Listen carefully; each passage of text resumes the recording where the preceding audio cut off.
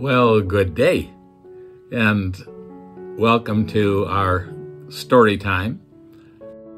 I made a journey recently to purchase a new pair of spectacles. My other glasses, believe it or not, the frames were $9 at Walmart, and that meant that they were susceptible to adjustment by grandchildren and by falling asleep on them and sitting on them and things like that. And they got pretty rugged. And so it was time to replace them. And I went down to see the eye doctor, a lovely lady, a believer named Dr. Taylor. In our conversation, she told me a little story. I had asked about her older boy who had had a brain tumor, and he was operated on and seems to be doing pretty well, although it held him back a little bit, and he now is in the same grade as his younger brother, and they help each other as they're making their way through school. She was telling me how insightful this older boy is, although to some degree he has been held back a bit. For example, his younger brother was selected for the academically gifted class, and he was wondering about that and said to his mother, do you think he guessed on some of the questions? He's wondering why he moved forward and he himself had not. Well, anyway, she was saying one day they were in a little fast food restaurant and had ordered lemonade, and the younger brother, drinking the lemonade, said, "God sure makes good lemonade." And his brother responded, "Actually, God made the people who make the lemonade."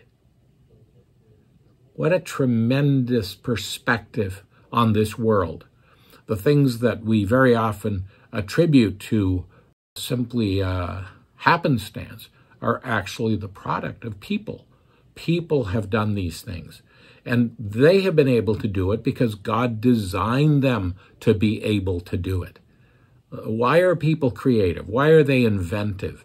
Because they were made in the image of God. And God made them not to run on instinct like animals, but to actually be able to think and to imagine and to create.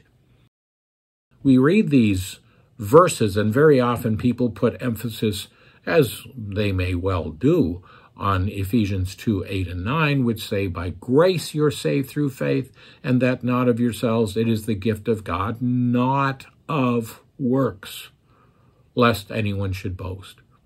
Now, people have a tendency to boast about what they have created, what they have made with their hands.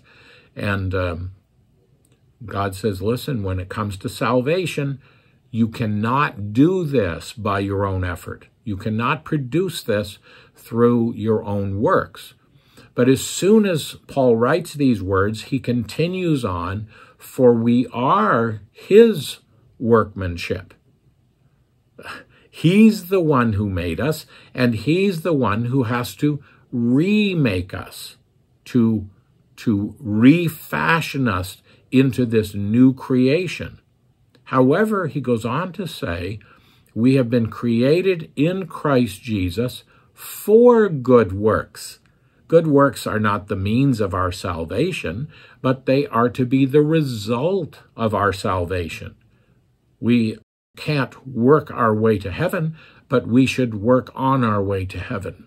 Because while we are not saved by our good works, we are recreated through the power of salvation by God himself for good works, which God prepared beforehand that we should walk in them. And so, growing up, I very often heard good works was a bad thing. Well, it's not capable of producing salvation. But it is something that should be the evidence of salvation. Christ died to produce a new kind of people, a new creation that were zealous of good works.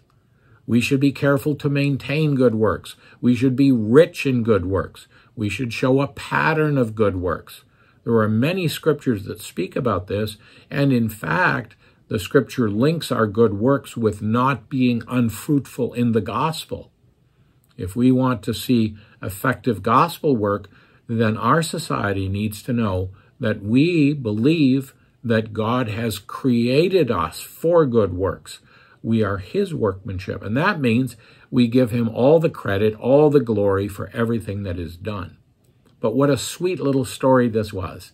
This little boy who is struggling now with a limitation on the equipment he has because of the damage that was done by this tumor, and yet the sweet simplicity of his outlook on life and realizing that the benefits that we enjoy should be recognized as being the results of people who have been created for good works, and that God gets the glory. It was God who made people and who gave people the capacity so that they could create wonderful things around us.